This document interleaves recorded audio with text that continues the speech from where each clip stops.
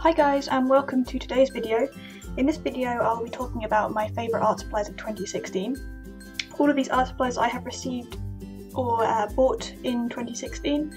All of my opinions are my own. I'm not being paid by any company or sponsored in any way, so you'll know that these opinions are my own and completely honest. So they're not these are not in any particular order. So the first one I'm showing you are Prismacolor Premiers. This is a 72 set. These are great pencils. They are fairly cheap for their quality. I bought these for £34 off of Amazon. I believe they are on Amazon for $36 on the US site. Definitely worth their money. Although I already had these, which was a birthday present. These are Faber-Castell Polychromos colour pencils. This is my 60 set. I love these pencils. I really like using them together with my Prismacolor Premiers. I also like to use them with odourless mineral spirits or paint thinners to help blend them together. So those are my first two favourites. My next favourite are more colour pencils. They are the Prismacolor Col-Erase colour pencils. I love to use these for doing rudimentary sketches for pet portraits or wildlife drawings, that sort of thing. The excellent thing about them is that when you paint over top of them, because you can choose what colour you want to draw in, the lines almost completely disappear. Instead of, say, for example, if you're using a graphite pencil and painted or coloured on top of them with a light colour, you might see the graphite underneath. I haven't used the colour so much, but I definitely have used the more earthy tones, more like Tuscan red, brown I've used quite a lot, the grey, the black, and terracotta. So I bought the 24 set because it wasn't that much more expensive than the 12 set on Amazon. Sorry. Loud noises. I find that they erase very well, almost as well as graphite. You have to be careful with how sharp you get the nibs or the leads, and just like graphite, you don't want to press too hard into paper because you can mark the paper. But other than that, I really like them. My next favourite is the Tombow Mono eraser. This is the 2.3mm size. This is perfect for using to erase really fine small areas like highlights, whiskers, cleaning up edges, that sort of thing. I rarely do a portrait or pencil piece without using one of these.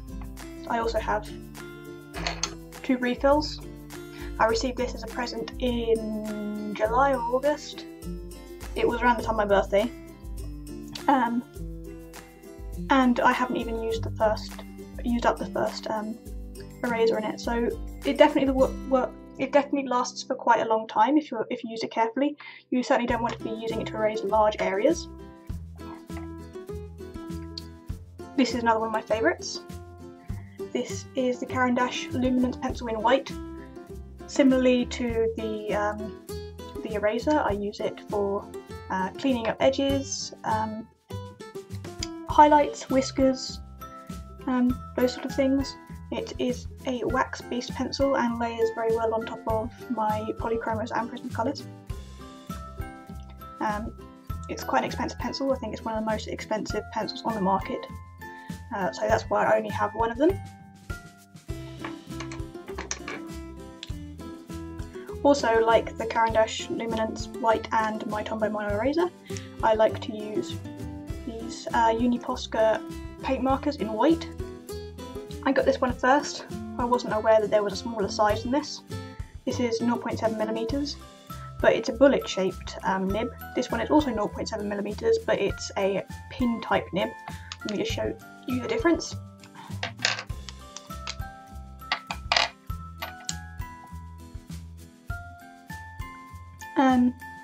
You can get a same size line with this one, but you have to be very steady with your hand and use very light touch. I definitely prefer this one for really small fine areas like whiskers, hair, that sort of thing. As far as I'm aware, they contain the same amount of ink, even though the barrel size is slightly different. Those were also from Amazon. I buy most of my art supplies online from Amazon. These are my two favourite mechanical pencils. I have tried the cheaper ones before, the ones that have a brightly coloured, usually plastic barrel. This one wasn't from 2016 though, this one's one that I received a long time ago, and I wanted to replace it because you might be able to tell the grip has started to perish. I'm not sure if that's just age or perhaps overuse or lots of love. So I received this mechanical pencil, the Pentel 120A3DX in 0.5. This one's 0.7. I think I prefer the 0.5 size because I prefer the finer lead, but it does mean that it will snap a little bit more often if you're not careful. Those are my two favourite mechanical pencils.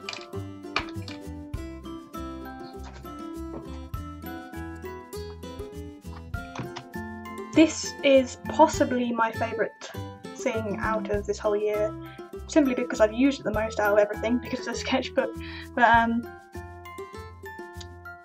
it has inspired me to do so much art that I wouldn't have done otherwise. It's made me experiment and play around with new mediums. It's the Canson art book, mixed media pad, and it has 224 grams per metre squared paper in it, so it's quite a durable, hefty kind of paper.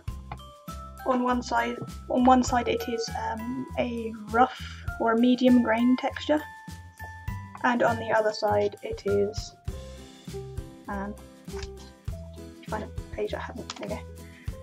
It's a fine grain paper. It takes well to wet mediums. You might tell that the paper does warp a little bit, but if you put it under some heavy books or something, then it flattens out quite nicely.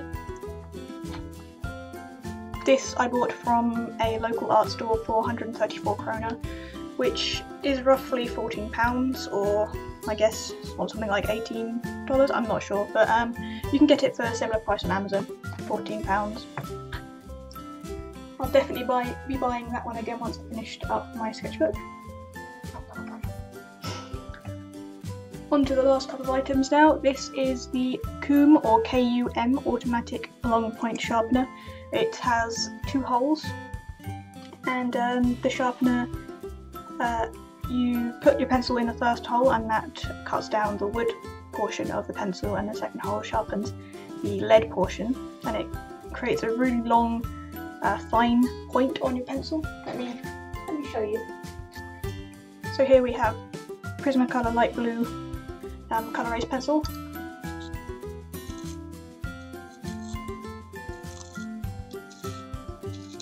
So it's primarily shaping down the wood on this part. I'm not sure, you can see that there's a stop at the end here.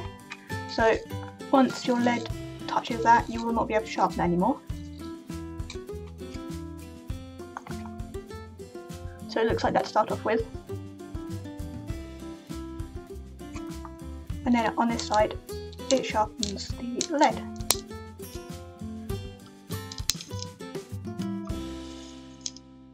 There we go. This is excellent for highly detailed drawings. I'll probably weigh this lead down a little bit before drawing, because I know that will scratch the paper, because of these pencils are quite hard. But this is a perfect sharpener. I don't usually make the point this sharp on any pencil, but it's handy to be able to do that. This pencil sharpener was relatively inexpensive. It was, I think, 39 krona, which is about £4. And you'll find poorer quality pencil sharpeners for a similar price. What I really like about this pencil sharpener, is that it comes with a set of spare blades. So once these are starting to dull down, you can easily replace them with a small crosshead screwdriver, and you'll have essentially a brand new sharpener again. So once I've used my spare blades and they're dull, I will definitely be buying this Pentel sharpener again. It's the best one I've used. And finally, in a tin of Quality Street, I have my Winsor & Newton drawing inks. I bought these 3 relatively cheaply from my local art store, and I really liked them, so for Christmas I asked for one of the variety sets that they sell. I think this one was a Williams set. It comes with 8 colours, and I really like them. They're fun to experiment with and to play around with. They are not light fast, but that's just because they're dye based, but because they're dye based they are very vibrant and lovely colours to look at. I'll be doing a review on these shortly, so stay tuned for that. And that is all. Thank you very much for watching. If you're interested in any of these products that I mentioned, I will leave their description and a link to something like Amazon in the description box below. I hope you enjoyed this video, and I'll see you in the next one.